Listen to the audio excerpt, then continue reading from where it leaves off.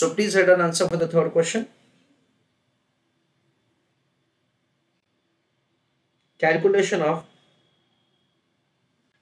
weighted average cost of capital or overall cost of capital. In that we will work out the answer like this. Column number 1 is source of finance.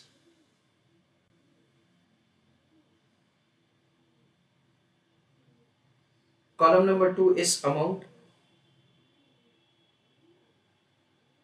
Third column is weight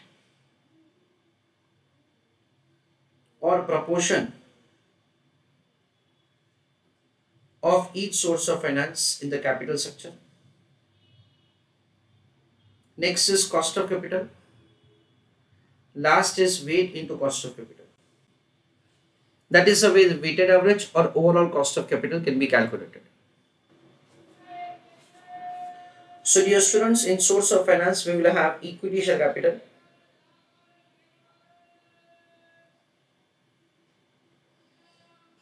then we'll have the debentures.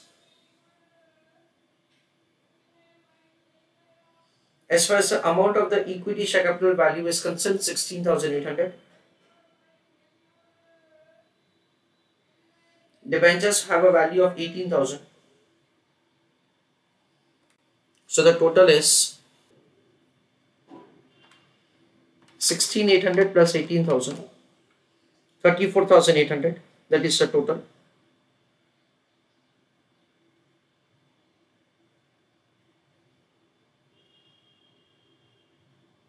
So we'll compute the weight like this: 16,800 divided by 34,800.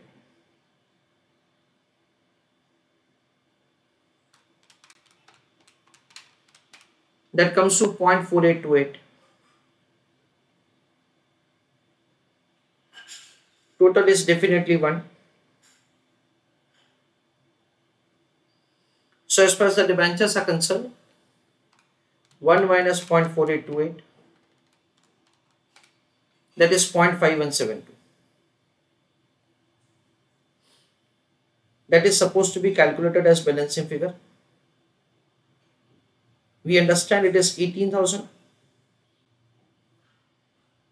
divided by 34,800.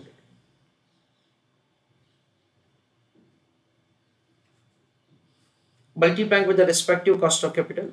Cost of equity is 15% and cost of debenture is 6%. So 0.4828 into 15 and 0.5172 into 6.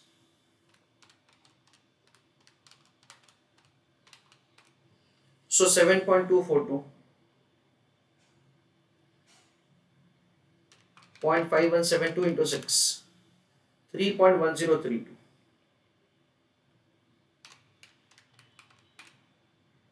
So that is the way the weighted average or overall cost of capital is found.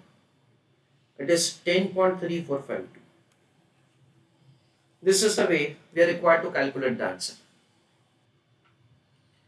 The last question is calculation of the value of the firm. Let us have understanding that's how to make the calculation of value of the firm.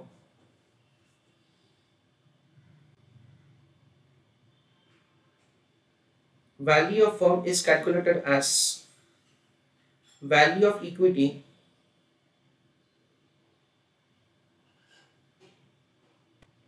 plus value of debt.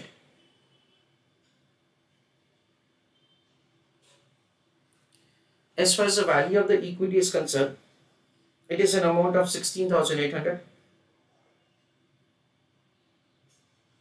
plus value of the debt is 18,000.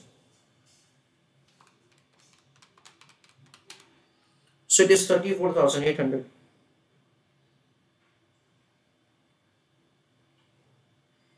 This is the way the value of the firm is calculated.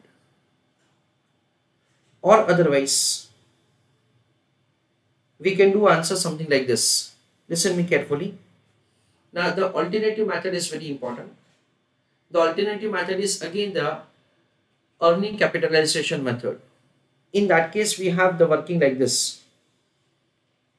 Value of the firm is equal to net operating profit after taxes divided by weighted average cost of capital. This is the way the answer is calculated. What is the net operating profit after taxes? It is earning before interest and taxes into 1 minus income tax rate divided by weighted average cost of capital. That is the way the value of the firm is calculated.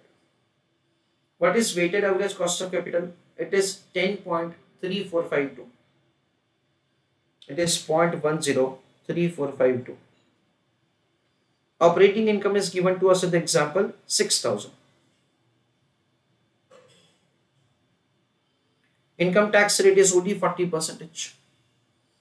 So operating income is converted into post-tax term, and the same is divided with the weighted average cost of capital. That is 10.3452. So the final answer is supposed to be found like this: 6,000 into 0.6 divided by 0.103452. That comes to 34,798.74. So it is very near to rupees 34,800. It's because of the fraction only there is some difference. So the same answer can be found over here. This is the way the value of the firm can be calculated. Dear students, over here, importantly, a kind of question to which I come across number of times is that, sir, in the numerator, we have the post-tax of operating income.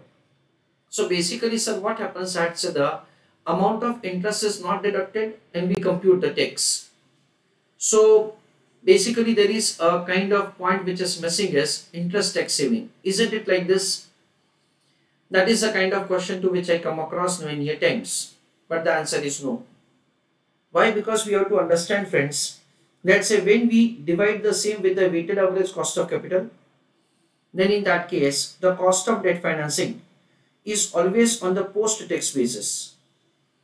Means whatever the interest that we are required to pay, for that the tax saving has already been found over here. And accordingly, we make the computation of the weighted average cost of capital, which is the part of the denominator and with which value of the firm is calculated. Please write down a small note for the answer. First of all, NOP18, its full form is net operating profit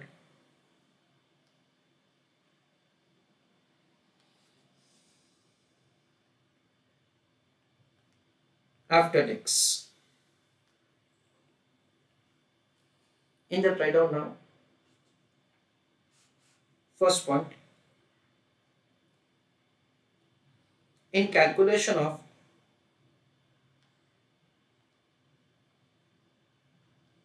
value of firm, comma, we are using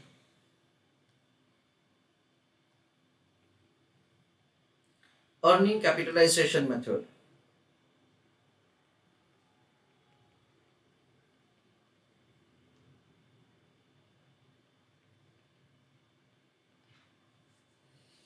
Second point, value of the firm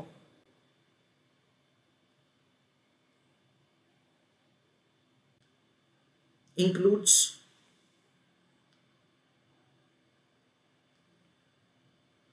value of debt and value of equity. Full stop. So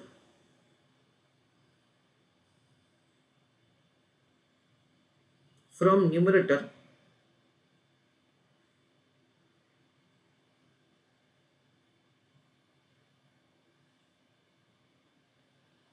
we do not have to deduct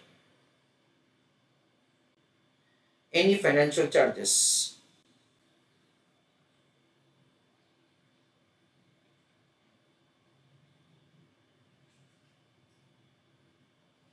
Full stop. Third point, apparently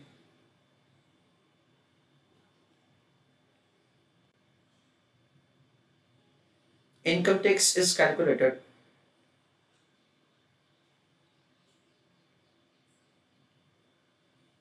without interest,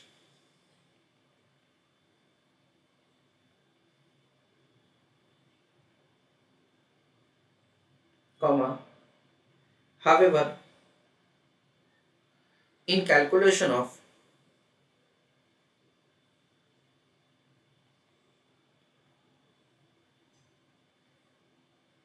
weighted average cost of capital, comma, KD is always taken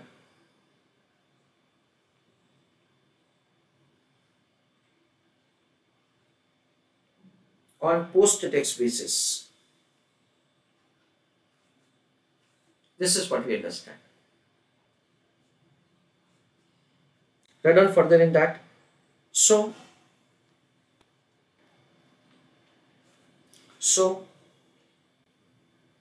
effect of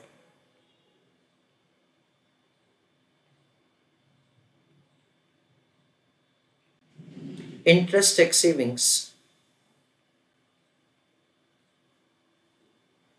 is considered indirectly.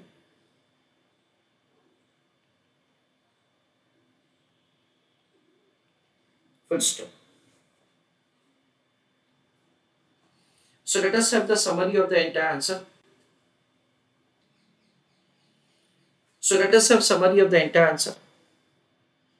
In the first part of the question, KD is required to be found. That is not something great.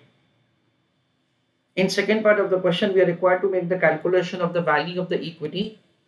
That is using earning capitalization method we are doing it. So it is earning after taxes divided by K. That is the way the value of the equity is found. In the third part of the question, weighted average cost of capital. That is also something which is very simple. The fourth part of the question is the most important working, in which value of the firm is calculated using earning capitalization method or otherwise summation of the value of the equity plus value of the debt. So value of the equity is 16,800 plus value of the debt is 18,000, or otherwise the present value of the future earning. The future earning is in form of net operating profit after taxes.